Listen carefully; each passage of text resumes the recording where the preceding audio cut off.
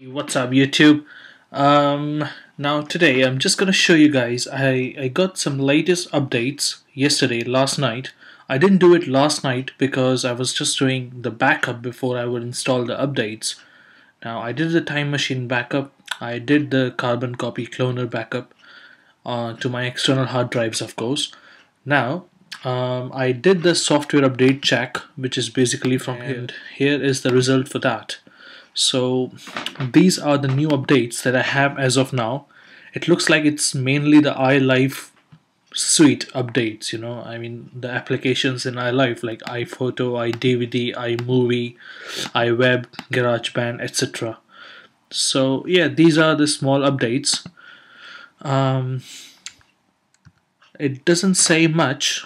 Just gonna zoom in for you guys. Okay. So iWeb overall stability and addresses a number of minor issues. GarageBand, a big list. Fixes issues with GarageBand Lesson Store, I never used it. Issues with some tempo based effects falling out of sync, never used it. Resolve problem with Magic GarageBand project files. I have never used these things in GarageBand. Actually, I have never used GarageBand so far. iPhoto, I use it regularly, but that's just for some basic photo stuff. I don't do much in it. So yeah, but I'm anyways gonna install these updates probably because I'm more worried about the upcoming Mac OS X Lion, the 10.7. So yes, I'm just gonna install all these updates. Now before I do the updates, I have already done the backup, but I want to make sure that there are no external hard drives, nothing at all connected to my computer as of now, to my Mac. So I'm just gonna remove all of them. I've already removed the external hard drives which normally show up on the desktop as they are connected. I'm just gonna also turn off the time machine. So yeah, there you go, it's on. I'm just gonna put the slider to off. That's it. So yes, the time machine is off now. And okay, so I'm just gonna click on install 5 items now. So I think it will start downloading. Okay, it is installed downloading. It says about 9 minutes, 8 minutes. Okay, yeah, I do have a pretty good internet connection over here, but still it's gonna take 8 minutes. I'm not gonna let you wait, guys, for 8 minutes. So as and when this is about to finish, I will be back. It looks like the update is just about to get over. It's 588 MB. Okay, it's done. It's now validating the packages, so I reckon it has started the installation now. I really don't know how much time is it gonna take, and should I... Okay, it's pretty fast. It's happening fast enough. So these are the updates that I'm basically installing for iLife 11. The iMovie, iDVD, iWeb, GarageBand, iPhoto.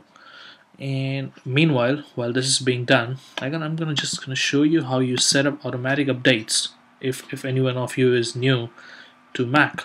So it's basically, I mean, you just highlight the software update first. It shows you the software update menu. You go to preferences, and there you can see the check for updates. It should be daily, weekly, or monthly. It was by default weekly. I have set it down to daily, so it can do more checks. And you can even see the installed software, the software that you have installed so far. So the installation looks like just about to get over soon. If you guys are gonna install updates at all, I would highly recommend that you do a backup of your system. Carbon Copy Cloner is a freeware utility. You can do the exact image of your system. So in case if your system goes down, you can just use that external image on your external hard drive and boot up your system again. Okay, so it just says the updates were installed successfully. So no restarting the computer, no other warnings, nothing at all, nothing to say that you have to quit some programs or whatever. So okay, it's done. It still shows iMovie as tick. I don't know what that means. Yes, all the software is installed and says your software is up to date, so which basically means we have installed all the updates.